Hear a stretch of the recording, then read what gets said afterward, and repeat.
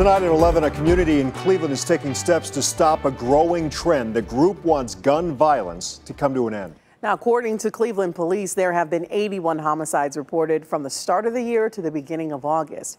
All week, we've been bringing you in-depth coverage here on News 5 on the state of the city and the violence. City leaders say we're trending in the right direction, but more work still needs to be done. News 5 anchor DeLon Dillard joined a group on a walk tonight, hoping to pave the way for a solution. Speaking with me inside the four walls of Trinity Outreach Ministries at 71st and Woodland, Dr. Andrew Clark says his ministry is not limited to the sanctuary. Our push is always outside of the four walls of the church. And Friday night, he plans to push away violence. Many of the crime scenes we've reported on lately, including some this week alone, have created a sense of fear in the community. Clark and the Federation of Network Ministries are fighting against it. Today, there seems to be a type of mood in the city that, wow, we're in war.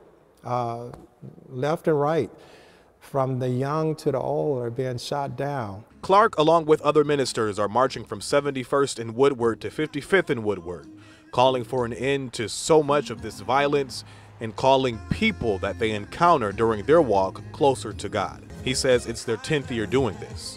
I believe someone is going to change their hearts tonight.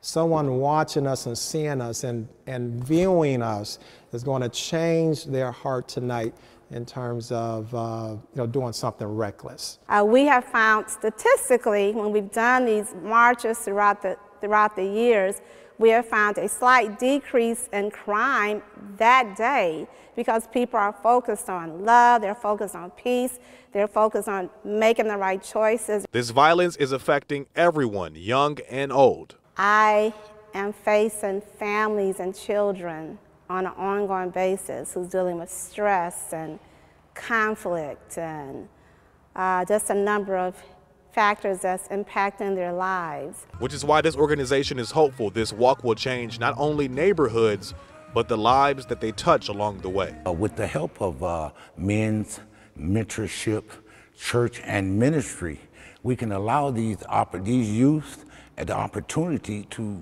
have mentorship where we can guide them. In Cleveland, DeLon Dillard, News 5.